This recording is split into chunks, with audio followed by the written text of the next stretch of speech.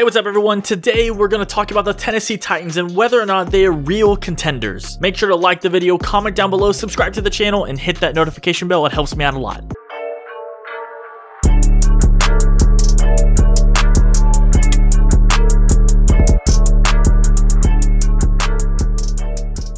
So on Tuesday, the Tennessee Titans destroyed the Buffalo Bills 42-16 in a game that was honestly really surprising. I know that Tennessee is a good team, but to do that to the Bills, who are turning into really my personal dark horse title contenders, yeah, that shocked me. Of course, it's only one game, and I'm not counting out the Bills just yet. Next week, the Bills are playing the Kansas City Chiefs, which will show us how for real the Bills are or not. So back to the Titans. Wow.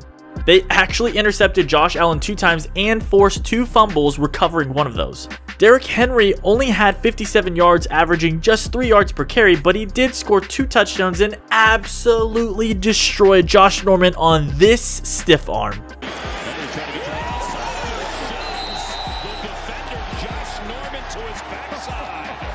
Yeah, no one wants to be stiffed armed like that, like they're a toy on the field.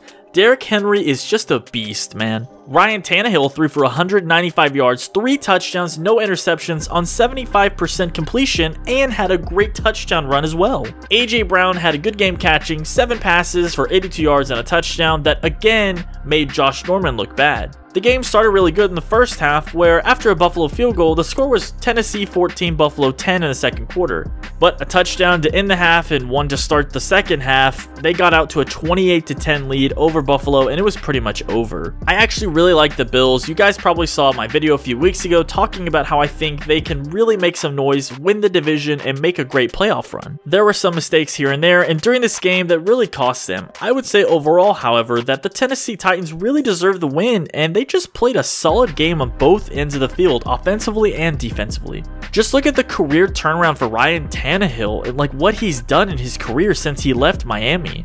This guy was a wide receiver in college. Now he looks like a top 10 quarterback. So far this season, Tannehill has completed 69% of his passes for 1,004 yards, 9 touchdowns, and just 1 interception. He's also only been sacked 3 times. He looks great, and again, as we all saw last year in the playoffs, once he took over the team, he, along with a great defense, took them all the way to the AFC Championship game where they held a lead over the Kansas City Chiefs. This team has a lot of talent, and Coach Vrabel really has done a fantastic job leading this team. Derrick Henry's numbers aren't really up to his standards so far this year, as he's only averaging 3.7 yards per carry, and yet they are undefeated at 4-0.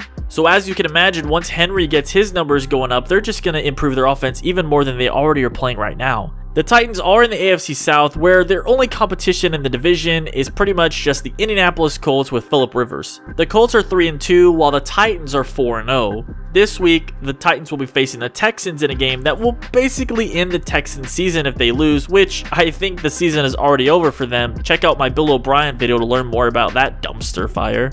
In 2 weeks though, we get Tennessee versus Pittsburgh, in which should be a matchup between 2 of the best teams in the AFC and 2 of the best teams in the entire league. That will be a benchmark game for this team to see how their defense can play against the Steelers' offense. But again, the Bills' offense has been amazing and incredible this year, and they really held them in check just to 17 points.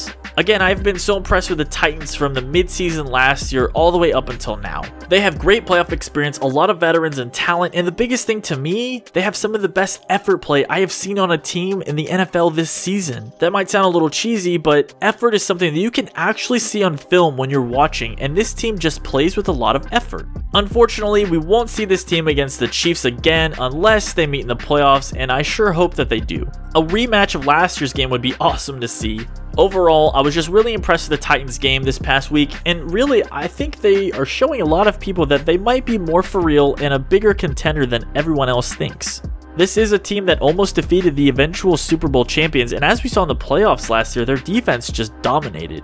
I think with another year under Vrabel's coaching and another year of them maturing and Ryan Tannehill looking like a really good quarterback, this team really can take that next step and could potentially go to the Super Bowl. Now that would take a lot, and again, the game against Pittsburgh will really be telling in how for real this team is or not, but I'm looking forward to it. I'm really excited to see what they do.